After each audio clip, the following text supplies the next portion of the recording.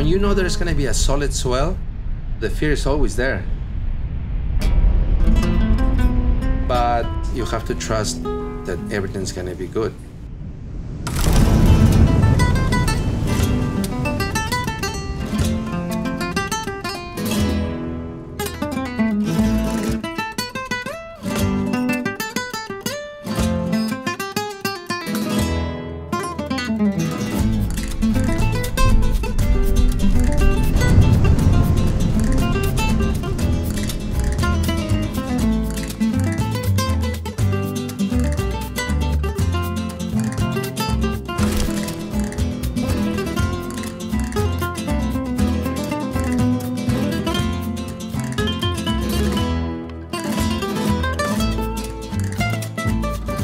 In the early 1970s, small groups of itinerant surfers found themselves deep along Mexico's Pacific coast. Some were evading a war, others were out for adventure. All of them were looking for surf. What they found changed our perception of waves that break over sand and how they could be ridden.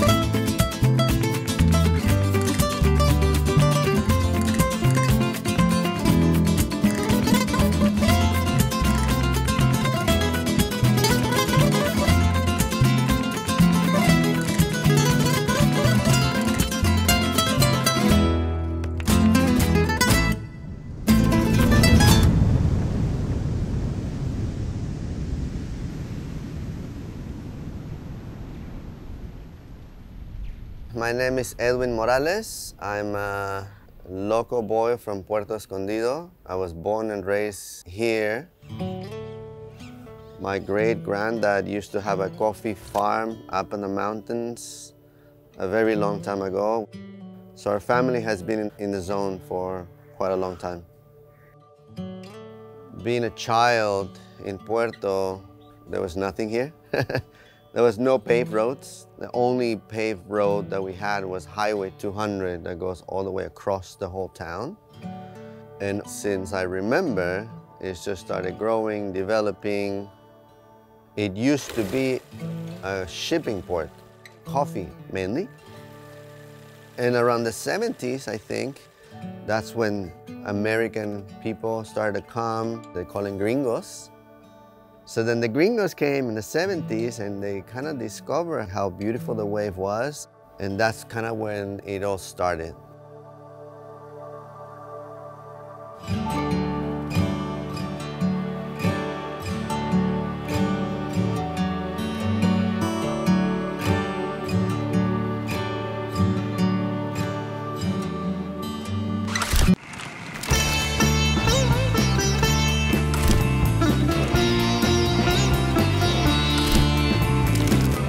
Around the same time that the first surfers ventured down to Puerto Escondido, surfing was undergoing a radical evolution.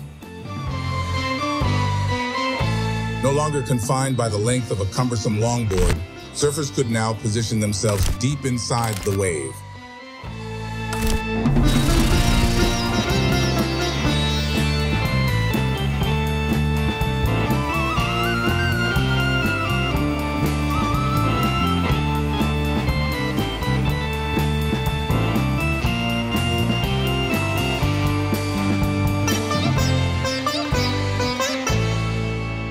Shortboard came on in about '69 when we all started riding shorter boards, and everything at that time changed in society. All of a sudden we turned our backs on the jock athletic aspect and the hippie influence became bigger. And so it was almost like a dividing line when we all realized, hey, wait, we're not trying out for the track team or football or basketball, we're going surfing.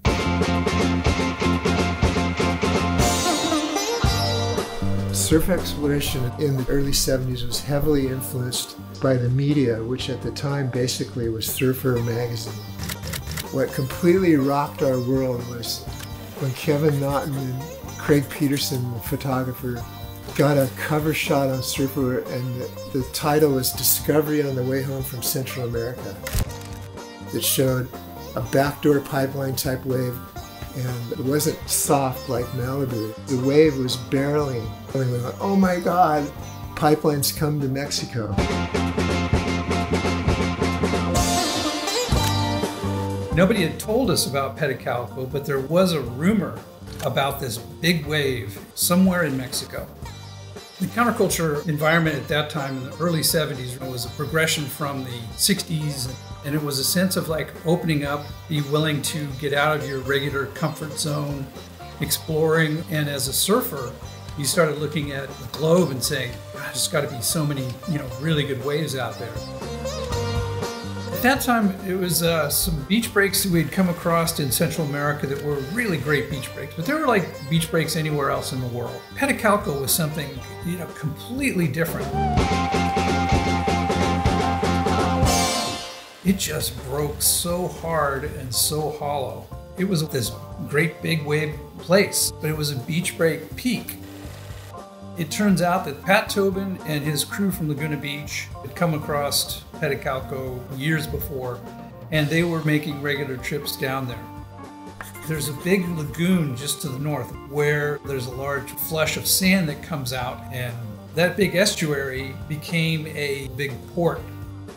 That started to change all of the sand flow, and it just destroyed the wave. But Pedicalco opened up more eyes to the potential of surf in Mexico. Everything you saw in the magazine had a huge impact. So if you saw a picture of a wave in Mexico, you just go, oh my God, we're there. Guys started going down there. They just started discovering more and more waves around. Puerto Escondido in particular was similar to how Pedicalco broke in a lot of ways, probably even heavier.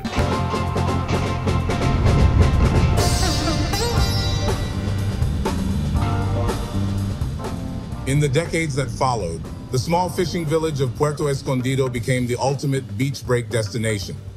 The wave soon forged a reputation for its local surfers, who approached the Mexican pipeline with fearless panache.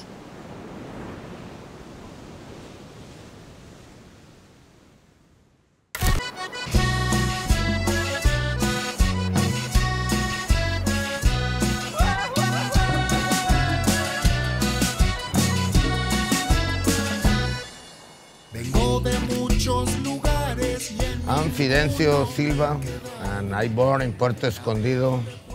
Me and my two brothers, Chuy and Fernando, we start surfing here. The first guys we see go to Zicatela was people from Venezuela. That's when we start. And then start coming the people from California,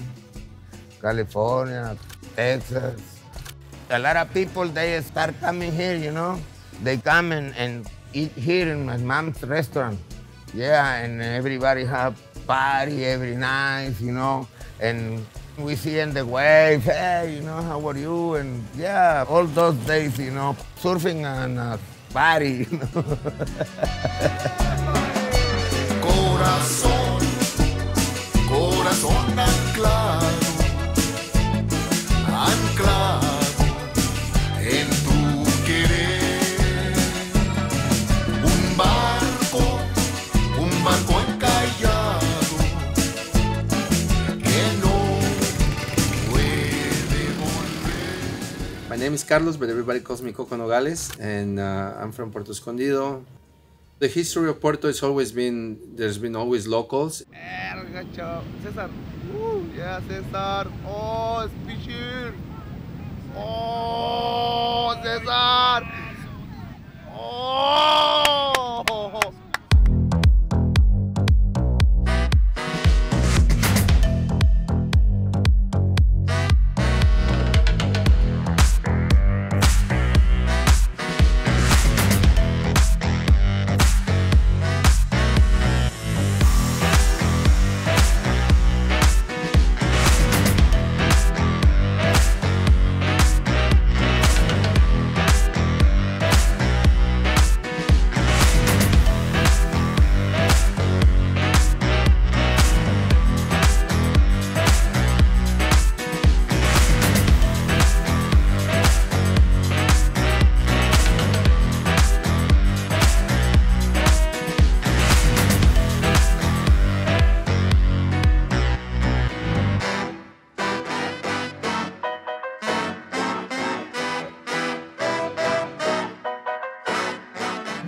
crew's got it dialed, man. Seeing their approach, the way they attack the wave, how critical they get, is just super impressive.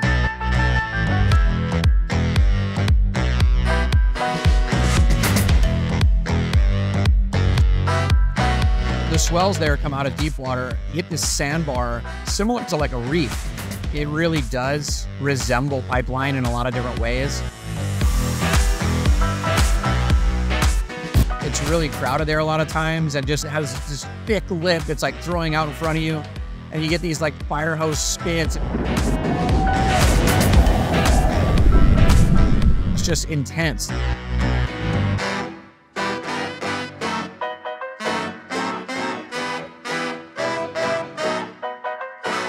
If you come here with respect, you're always gonna have respect back.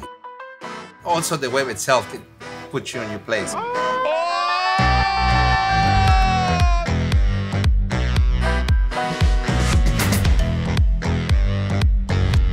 Every time you paddle out, you're not guaranteed to get a good wave, but you're guaranteed to get some sort of lesson. It's very tricky. It has like an open water power. You gotta be patient. You kind of have to ride a bigger board. The current's really, really powerful. You have to have balls. You have to make sure you're on the right way. Oh, it's the heaviest beach break in the world, I think.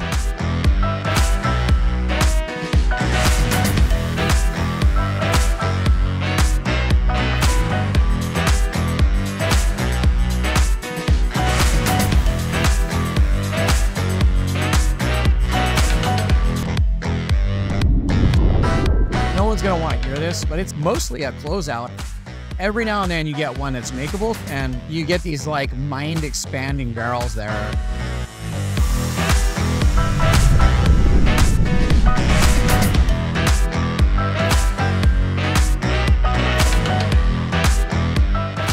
What's so challenging about Puerto Escondido is to find the diamonds in the rough.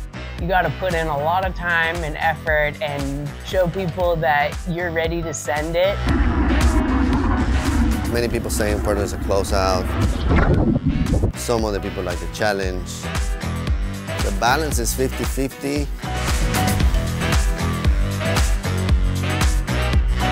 You don't get many chances, but when you do get them, you'll get the ride of your life.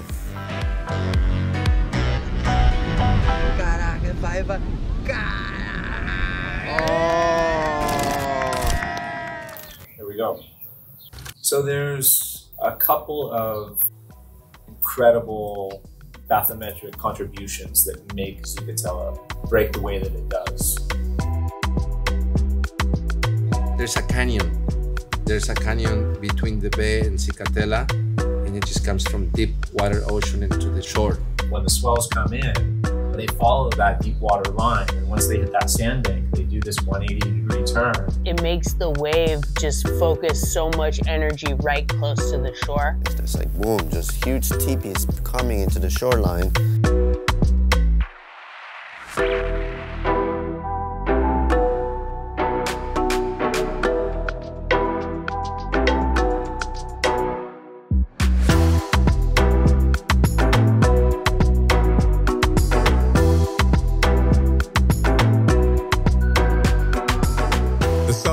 Canyon lies off the northern end of Zicatela Beach and was carved out millions of years ago by freshwater runoff.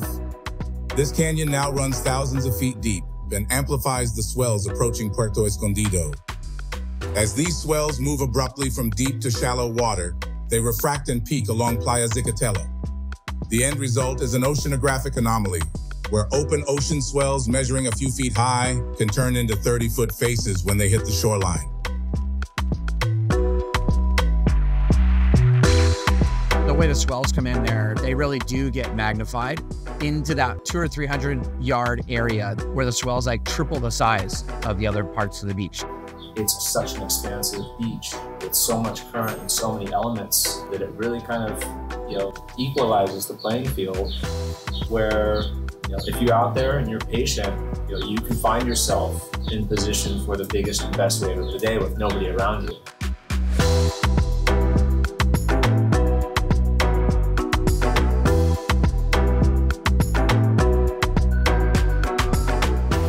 really beautiful when you see all the elements coming together, and the energy that brings to the town, it's incredible.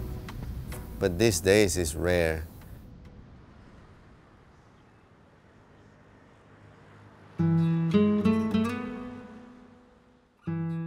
We went from a really small town, and then every decade more and more people started to come, to obviously the point where we are right now.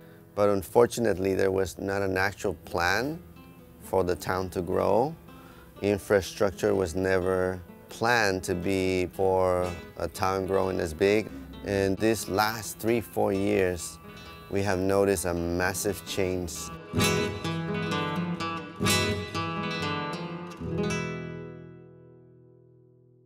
During COVID, Puerto was one of the few only places open to all tourism around the world. And then it became famous through social media and hashtags. The economy was bad, and a lot of local people needed to sell their lands. And that's when people with money came and started like a big development of the town. And we're right now in a crisis because our sewage is pretty much collapsed and everything is going in the water.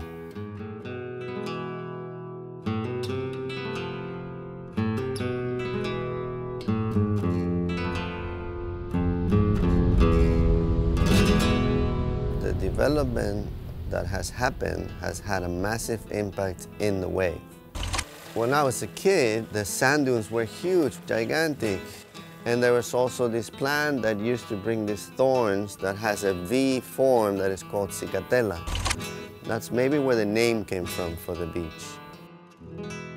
If you wanted to go to where the water was, you had to come with sandals because otherwise it would be impossible to go across because there were so many thorns on the ground and lots of very alive vegetation. And all of the constructions that happened along the beach kind of stole space from the nature for the sand to move around in a more natural way. And in 1998, they started building a jetty to help the fishermen with their boats. The current moves in Puerto from south to north, and that's what used to move the sand. And that sand will be pushed out into the canyon, and that canyon will bring the sand back where the lineup is. But when the jetty was built, all that sand flow stopped. And right now, there's pretty much 100 meters of sand, like tons of sand that is not supposed to be there.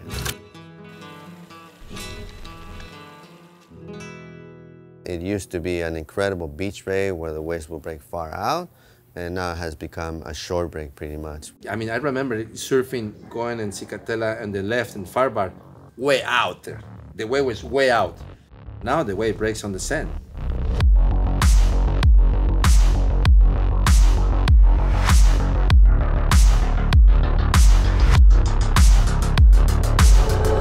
You can right away feel the wave has way more power. It's definitely gotten a lot more hollow. There's more closeouts. There's more rips. The water doesn't know where to go. The sand is like cement.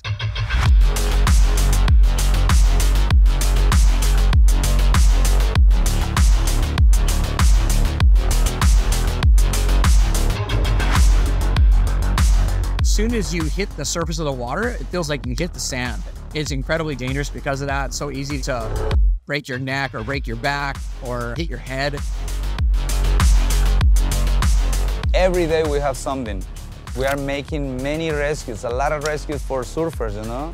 So this area is in action, Zicatela, all the time, every day.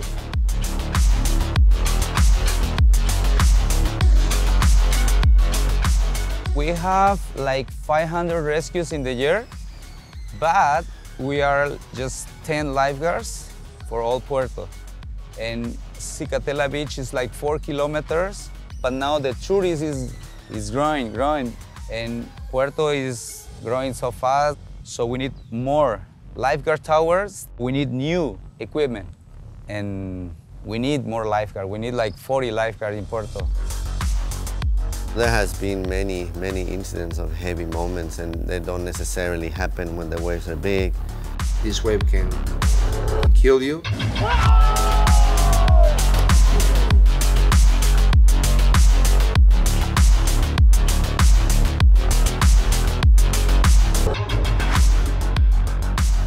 wave breaking so close to the shore, it makes it really dangerous.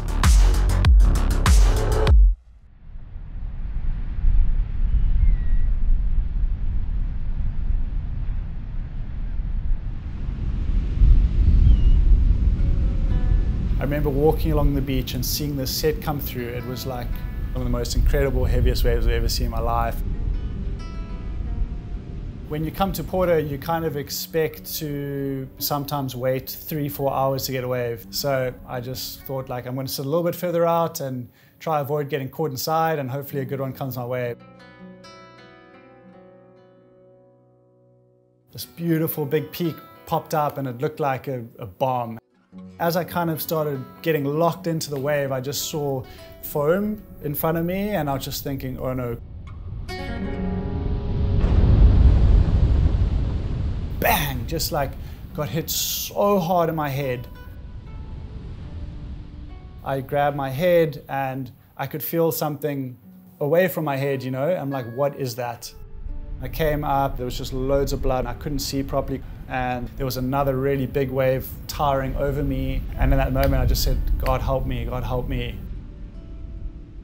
I was about 15 meters from the beach and this massive rip formed right where I was. And the beach was right there and I could not get to it.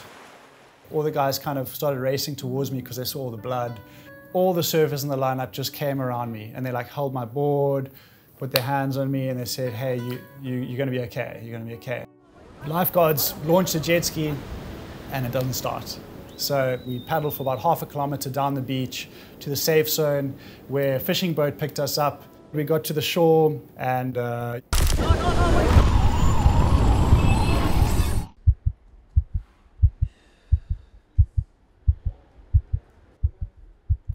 cut was really bad and they figured I need a surgeon, so I got wheeled into the surgery room. The surgeon was amazing. He was kind of explaining everything that's going to happen. Just before he's about to start operating, he shows me the picture of my head. And I was just like, oh my gosh, like, could see my skull, a massive flap of skin all the way from the top of my eyebrow all the way into my hairline, peeled back. He saw my reaction. I was like, oh my gosh, it's really bad. He goes, photo looks small, much bigger, much bigger. ¿Es una herida amplia? He said, yeah, that it's pretty frequent when it comes to surfers. So it's really frequent that they have injuries like this, especially like somewhere in the face or the head. Your surfboard is probably your biggest threat in big wave surfing. It's literally like a weapon.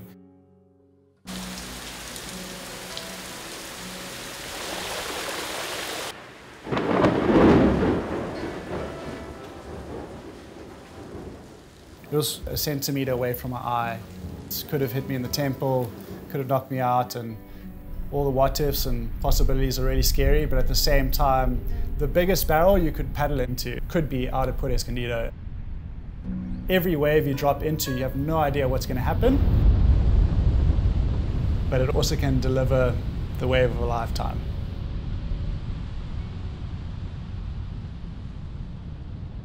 The biggest I can handle, I mean, for sure 50, 60 foot easily, and it's top to bottom.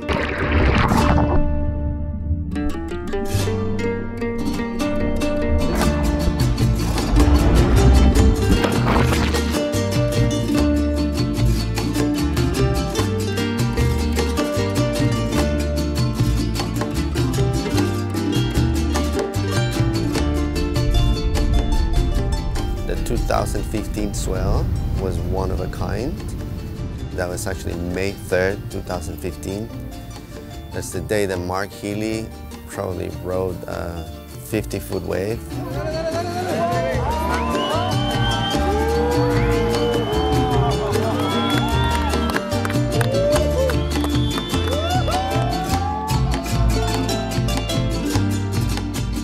I remember seeing what I was shooting. I remember seeing even bigger waves than that.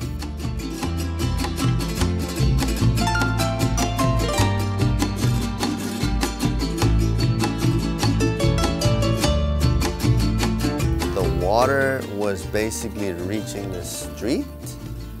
Most of the restaurants in the front, they were smashed. That was definitely one of the gnarliest and heaviest swells I have seen in my life.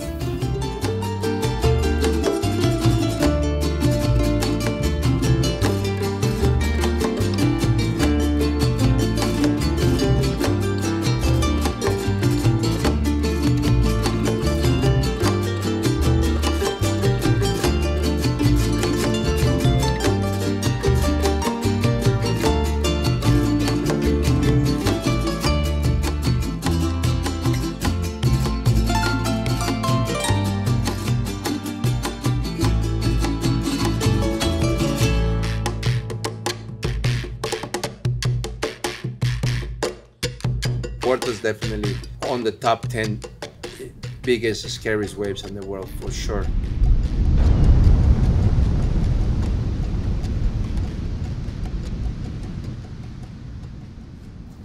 I remember when I first arrived to Puerto, I walk into Playa Zicatela and I sit down and I was watching gigantic waves for hours, and I was like, wow.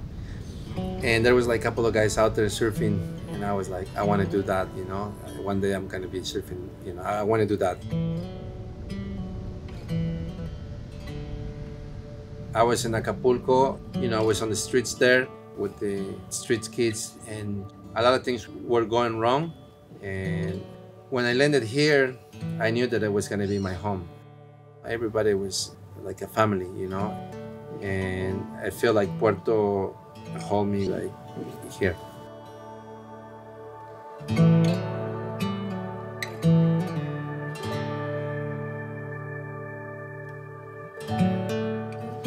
Something years after, this place means my whole life. It means everything that I am today.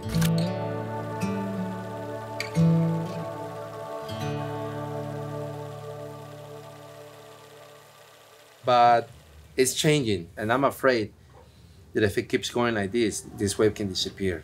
And maybe tourism is not a problem in general, it's just like the town wasn't prepared for it, you know, wasn't prepared to grow so fast. The little town doesn't have the infrastructure, and it cannot hold so many people.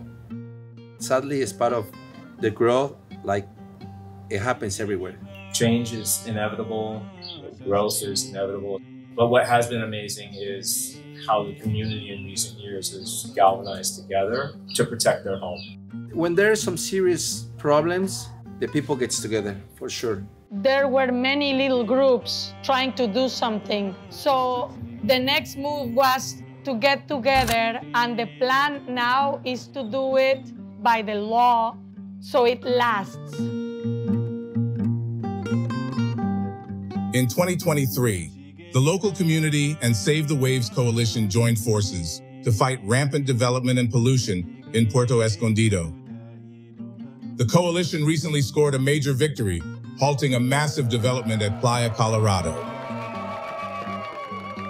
But the fight is ongoing.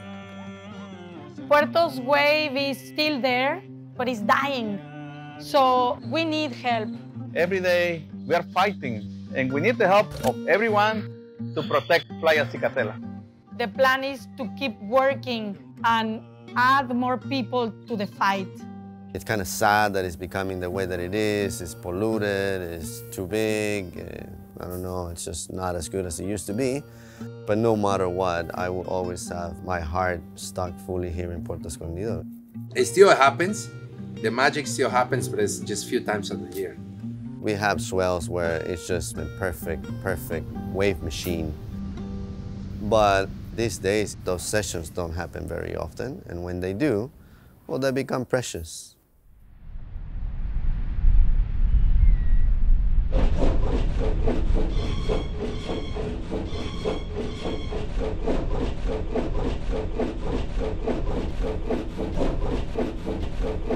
My step up, I'm on the 7.5 now. 7.0 to 7.5. What do I wish I had?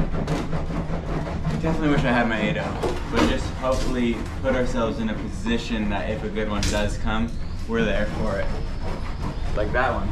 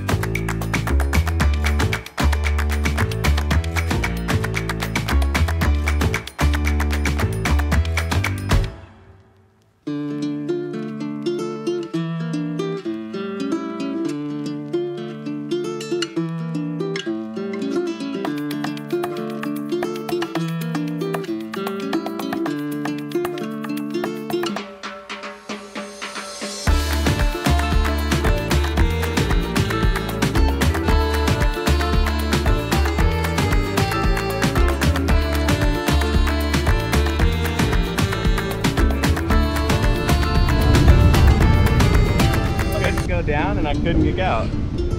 I just said, take me. I was stuck pinned on the bottom, jumped off, pinned on the bottom again, jumped off the sand again, tried to climb my leash, pinned again, and I was like, 2-wave hold down. It's like the worst beat down I've had in 2 years.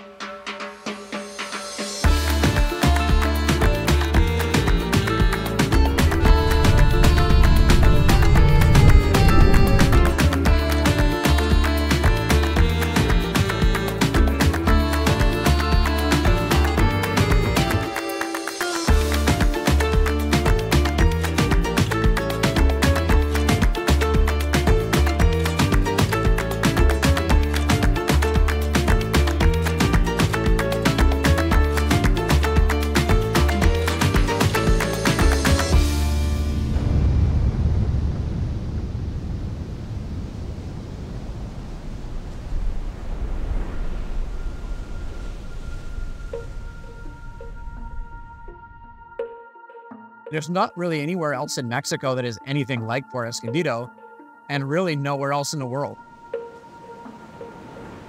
This place is my life, my dream, my everything. It has given me everything I've ever wanted. All of the joy, all of the happiness. My family has grown here, my kids now growing here. It's the ultimate challenge, and when you do get the wave of your life, you really gotta just hold it close to your heart. Even though we have all these changes that is not like in the past, Puerto is still magical, and I still have a lot of love and feeling of gratitude for the people from here. And it's thanks to Puerto, I am the person who I am today. I love this place. I'm born here in this restaurant, and I'm gonna die here. It's the love of my life, pretty much, and I will always have my heart stuck fully here in Puerto Escondido.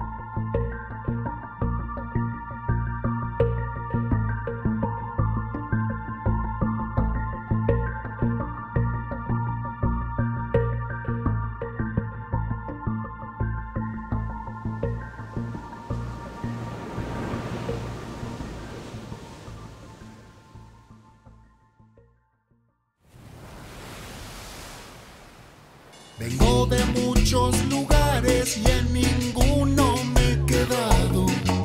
Navego de puerto en puerto con la cumbia a mi lado. Soy pirata de la cumbia y en mi barco voy tocando esas notas alegres que los vientos van soplando. Viajero y cumbianchero, el acordeón es mi idioma. Cada puerto que llego las mujeres se enamoran. A mí eso no me importa, mi deseo tiene otra forma. Las cumbias que yo compongo son materia de otra cosa. Corazón, corazón anclado, anclado.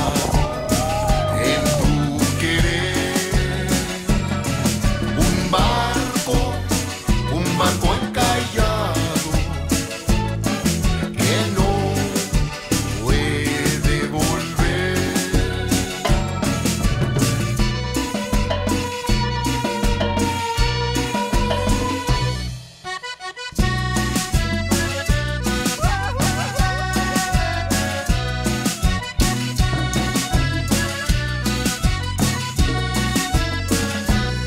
Por las noches veo la luna, me mira suspirando. Anhelo esos momentos en que estoy a tu lado. Nacemos con el derecho de ser parte de un poblado. A muchos ese sueño se nos ha negado.